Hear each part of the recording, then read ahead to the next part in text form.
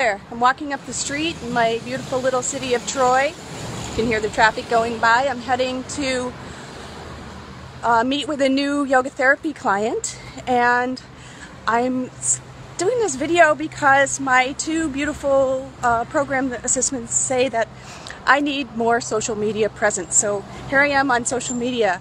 I've been told this for more than 3 years.